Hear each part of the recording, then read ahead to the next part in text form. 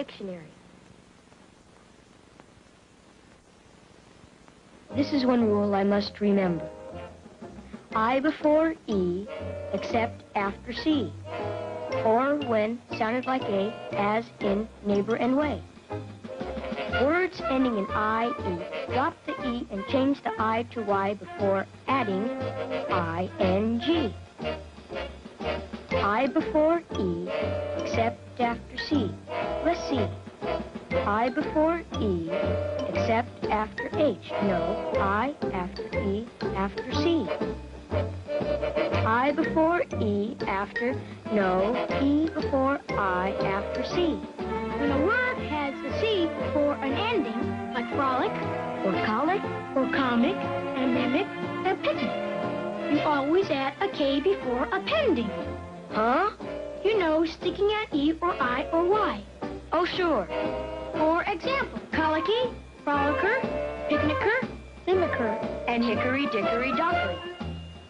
On the other hand, if softness is maintained, page 43, then E must be retained after C.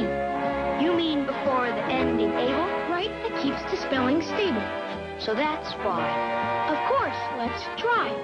Noticeable, serviceable, embraceable, replaceable, peaceable, enforceable, pronounceable, intraceable.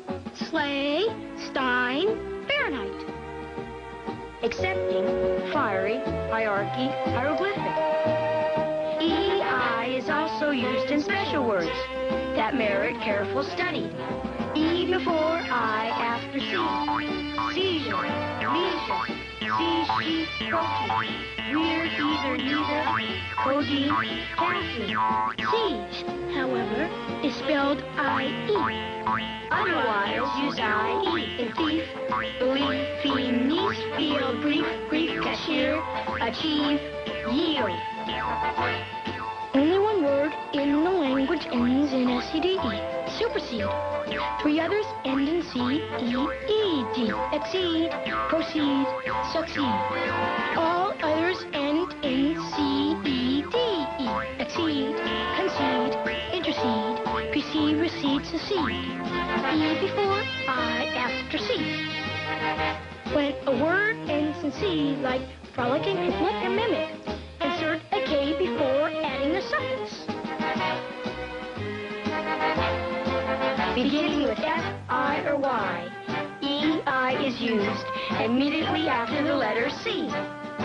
The single exception is financier. EI is used in words in which it has the sound of A, or the sound of I, as in height. Sleigh, Stein, Fahrenheit. EI is also used in special words. Leisure, seizure, see, sheep, protein.